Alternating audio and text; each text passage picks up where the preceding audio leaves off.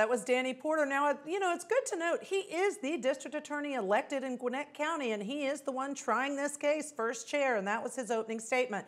I'm really excited to have my special guest, LaDawn Jones, who's a criminal defense attorney, join me from Atlanta. Ironic, we're both sitting here in New York when we both actually practice in Atlanta, Georgia. That's right. Thank you for coming on today. Thank you so much for having me. I'm excited to be on. Excellent. So let's jump right into it. Talk to me about, number one, in your experience, do you have many criminal defendants who represent themselves? They have a right to do that, but go forward without an attorney. It is very rare because for a lot of reasons. One, people try to stop defendants from representing themselves. There's too many legalities. The court, the law is required to instruct them several times, and in some cases still appoint counsel to sit with them even if they represent themselves. Because of a case as serious as this, you need representation. But then even more than that, once they get into the courtroom and they look into the jurors' eyes and the whites of their eyes, it tends to make them say, you know what, I can't handle this alone. It says a lot about a defendant who wants to represent themselves. Right, and so in this case, I have to point out there are attorneys on call that are seated in the back, two attorneys, I understand, taking notes. She still has elected not to have an attorney, but let's take it the next step. She also has not yet cross-examined any witnesses. She did not make an opening statement. What do you make of that in terms of this defendant? So if she had a lawyer not making an opening statement, it may not be that weird. There are many attorneys who reserve. They like to wait to see what happens, what evidence the state will present, how the jury is feeling it, and then they present their case. Because you see a turn in the cases. If you give an opening, you give away your hand a little bit. But in this case, a pro se defendant choosing not to make an opening statement, I don't know if she's fully taking in what may happen by not telling her side of the story to the jurors. You know, it's interesting. So, you know, this is a death penalty case. I, as a judge, here's what I do. If I have a defendant representing themselves, I don't only inform them of their right to counsel up front. I do it throughout the trial. So if I had a defendant that's not doing any cross-examination, I would remind her on the record and say, just reminding you, you have a right to be represented by an attorney if you choose not to exercise that right, but one can be appointed for you if you can't afford one. We have one here who's been in the courtroom. I would want her to answer on the record, do you understand your rights, yes or no? Do you want an attorney, yes or no? This judge at this point in time hasn't done that. Do you think that's an appealable issue? You know, I think one warning is sufficient. I'm sure there were some pretrial determinations when they appointed the assistant counsels to come in to make sure that she clearly knows her rights. I think judges like you who are great who do that make sure that a defendant doesn't change their mind, because court can be very intimidating. But even if she does, if she has been rightfully informed at least one time on the record and she has confirmed verbally on the record, I don't think that she can appeal it at this point. And, you know, it's my understanding competency, Vincent Hill is there on the ground, and he said competency was raised, but the judge's response was, listen, she seems to be engaged. I've seen her smile. I've seen her facial expressions. I don't have any concerns about her competency to go forward. So again, how could competency of the defendant be an appealable issue or not in a case like this? So it depends on what the judge knew at the time. Again, they made this finding on the record. I'm sure they went through some of the colloquy questions. Do you understand? How much can you read and write? To make sure she understood that she was waiving any competency and inform her that she has the right to be evaluated. But I am certain a defendant who is representing themselves also has a hard time understanding any mental health issues that they have.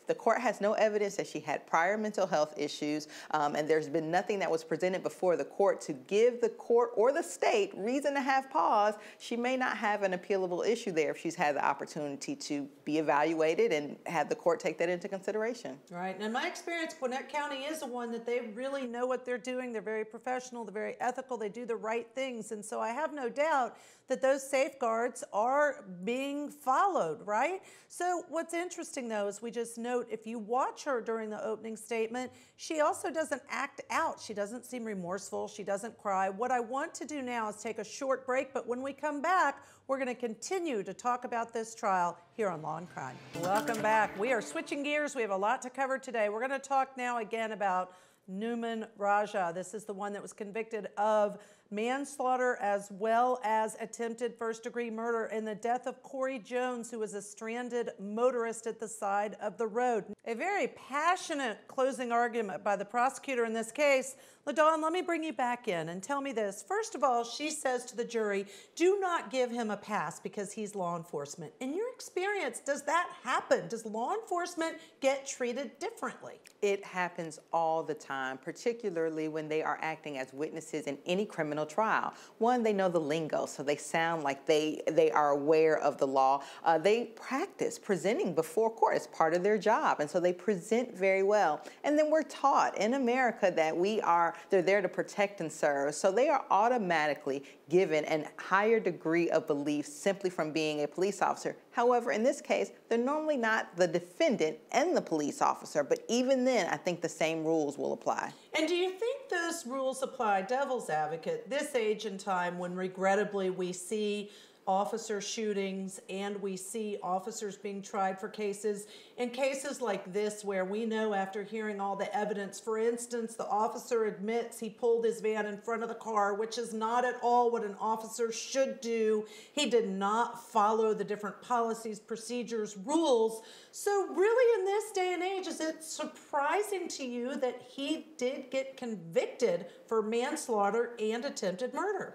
It's not surprising at all. So balancing both sides. On the one hand, people already come into the courtroom with a bias. Either they believe that there is a problem with excessive force or they do not before they walk in the courtroom. But if they follow the instructions given by the court to look at the evidence in the case, then they're left with the other side of saying, well, a police officer has more knowledge. They have training, they have practice. So we expect them to act with a higher level of care, which I think can work against a police officer when they walk in. So was that a successful argument? LaDawn, what do you think of the argument? Listen, this is not a crime that happened at 3:15 in the morning. Rather, he did not wake up thinking, I'm going to go find someone to murder. Who am I going to kill? It was an accident. What do you make of that defense? You know, I wonder if that is very persuasive to the jurors. Does it really matter what you planned on getting up that morning, right? He's not charged with an intentional malicious murder, right? This is a manslaughter type charge. So that doesn't matter as much. And it's also odd that the defense is going down the road of, well, this is not a race-related murder. Per your last question, right now in America, these are very sensitive topics. And I think it would have behooved him to take time to really parse that out so that he can address each of the individual jurors' potential biases on that issue. Now, that's an excellent point. So let me ask you this. The manslaughter conviction was manslaughter by culpable negligence while armed. Put that in plain speak for all of us. What does that mean? So when you are in certain positions like a police officer, there are requirements that you have. And if you do not meet those requirements, you are negligent. And so what they are saying is that he was not intentionally trying to kill this person. It wasn't a malicious killing where he came in and planned. He was being negligent in his duties while having a firearm, and having that firearm resulted in the death of an individual. And you know, we heard the video earlier that the audio, excuse me, earlier that he fired shot after shot after shot. So this is where we are on this case with the victim, Corey Jones, the deceased. We're talking about the Nouman Raja matter and listening to closing arguments in that case from the trial where he was convicted of 2 different charges, a manslaughter conviction as well as a attempted first-degree murder. Now, I can tell you that we are seeing what is going on in the courtroom live, and in this case, they are waiting for the sentencing hearing to begin. Let's just point out that is the defendant, Nouman Raja, and he certainly looks different than he appeared during the course of his trial. He was clean-shaven. He just looked a little bit different. Now, one of the things my producer pointed out is he was on house arrest prior to being tried for the crime, and after he was convicted, then he was taken into jail. He has been in jail since that time. Here he is at the sentencing hearing. What I'd like to do is, while we're waiting on that to begin, let's talk to us, LaDawn, about sentencing hearings and what we can expect. What do each side have the opportunity to present? So this is not another trial of the facts of the case that has been determined. So now what we're talking about is what is the appropriate sentence based on the facts. So they'll talk about the unintentional nature of the shooting. They'll talk a little bit about who Raja is as a person, what he has done in the community, and try to convince the court to sentence on the lowest possible end of the sentencing guidelines or whatever the sentencing may be in that state. They're going to work on trying to convince the judge, the jury, anyone who's listening, that the sentencing in this case should be in line with who he was prior to this incident. Okay, so in talking about the sentencing, let's just say on the manslaughter conviction, he faces up to 30 years in prison. And then on the attempted first-degree murder, he faces 25 years to life. In your opinion, what do you think is more likely, a life sentence or maybe 25 years? You know, it's very difficult to tell. One of the things I would look at is what does the judge normally do in these cases and what type of evidence was presented.